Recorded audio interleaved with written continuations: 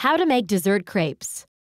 Dessert crepes, a sweet French tradition, are delicate pancakes that can be enjoyed with many types of fillings after a meal, or even for breakfast. You will need 2 cups of all-purpose flour, 6 tablespoons of butter melted plus extra butter for cooking, a 1/4 cup of granulated sugar, 3 large eggs, a 1/4 teaspoon of salt, 1½ cups of whole milk, and a 1/2 cup of powdered sugar. Equipment: a blender, an 8-inch non-stick skillet, and a heat-proof spatula. Optional: fruit, jam, melted chocolate, or other filling of your choice. Step 1. Blend the flour, butter, sugar, eggs, and salt in the blender until smooth. Slowly add 1/4 cup of milk at a time until the batter turns into a liquid.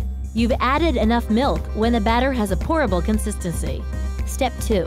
Leave the batter to set in the blender for 20 to 30 minutes. This allows the air bubbles to settle, which helps create a lighter, fluffier crepe.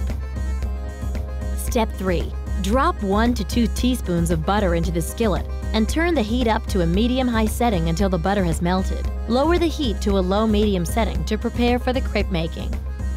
Step 4. Add 3 tablespoons of batter to the hot pan and lift the pan slightly off the heat to swirl the batter evenly around the bottom of the pan.